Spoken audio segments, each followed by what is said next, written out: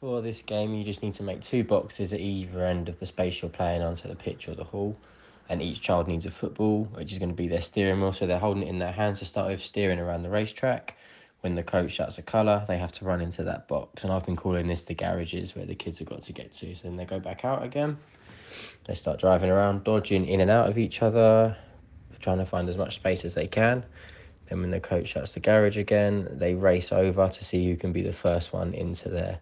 Then after you've done this a few times and everyone understands the game, the kids then put their footballs on the floor and they're now dribbling. So they're moving in and out of each other, moving around the spaces.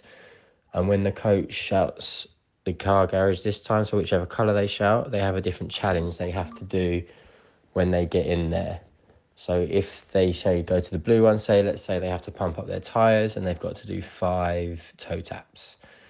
Then when the coach shouts red, they would have to do 5 ball rolls. So we could call that the windscreen wipers and pumping up the tyres and things like that, just to make it relevant to the theme of the session and really focusing on their small touches when they're in between the two garages and moving around.